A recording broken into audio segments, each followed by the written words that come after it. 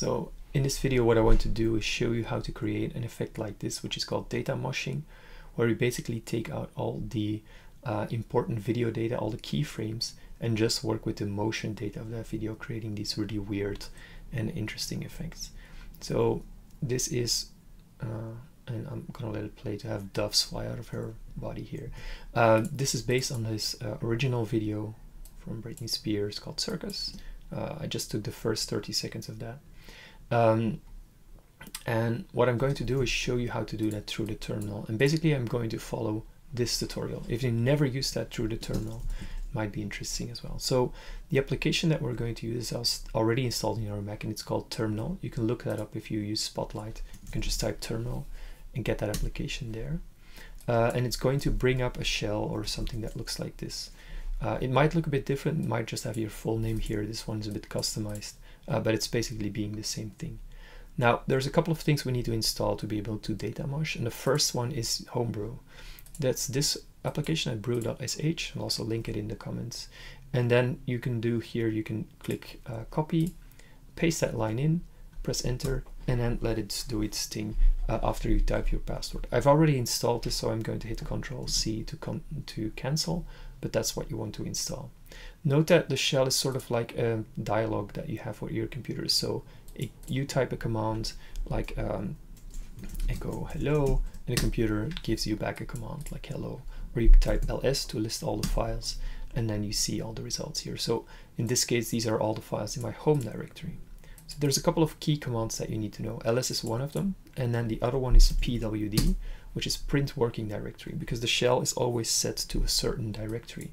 In this case, I'm in the home directory, but really I want to be in my desktop and in the mosh folder, which is where I made this video. So I'm going to type cd for change directory space desktop. Now if I type pwd, I'm in my desktop folder, so you see users fdb desktop, and I type cd again, mosh, and now I'm in that mosh folder, so I can type pwd to see I'm in that folder. Typing ls, you see that I have these files here, and it just keeps going, right? If I want to clear this, I can just type clear. That's going to remove all my information here. But Homebrew itself doesn't really do very much. It allows us to install other packages like ffmpeg, which is actually the tool that is mentioned here in the video folder. So we're going to do that by typing brew space install space ffmpeg, which is the name of the tool. And again, I already have this, so it's going to install, but I'm just going to skip here using Ctrl+C.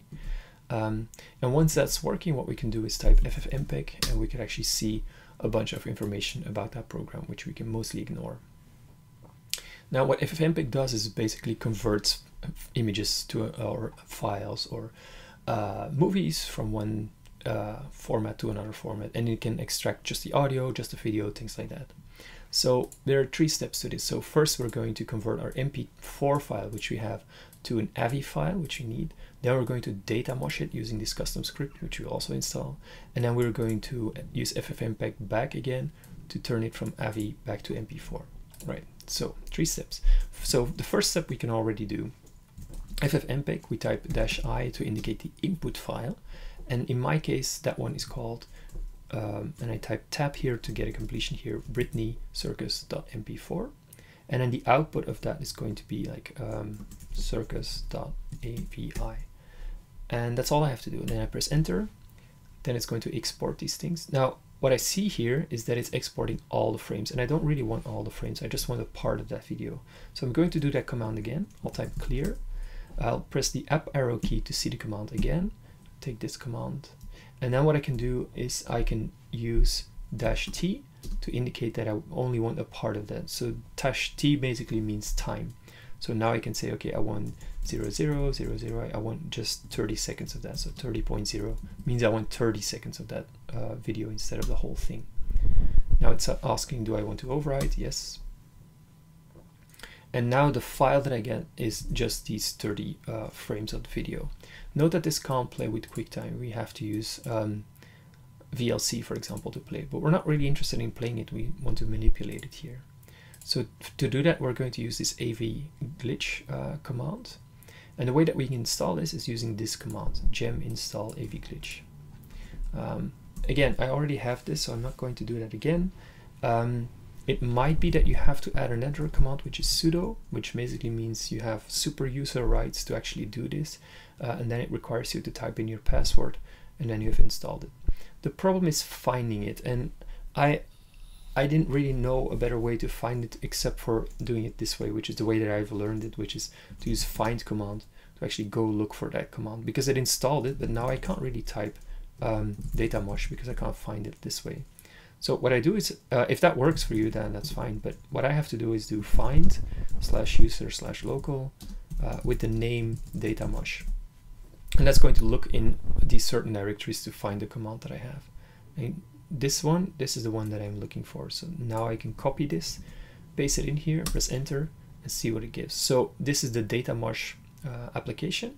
It takes in a file, it takes in an output, and then it does its thing. So I'm going to paste this whole thing again. I'm going to give the input file, which is our file called circus.avi. The output is going to be circus-mosh.avi. And that's all I have to do, I think. Now we press run. You see, you get these weird errors, but we don't really care about the weird errors here. And now we can convert it back. So going back here to our ffmpeg Stack Overflow question. So now we take ffmpeg again. We take as our input the circus mosh file. Again, I use tab here to autocomplete. And then the output is going to be our MP4 file. Now there's one thing that's missing here, and that is to allow files to play through QuickTime, we also have to add this parameter, which is basically a way that the colors are in the correct format so that they work in QuickTime. And then we say, okay, this goes to an MP4. Remember, this is just 30 seconds. So now I can see I have all these files created. I can use open and dot to open this file in the Finder, and then I can go look at it, which is this file. Note that the audio is copied as well, but I won't play it here. And this seems to do the trick. So there's our file.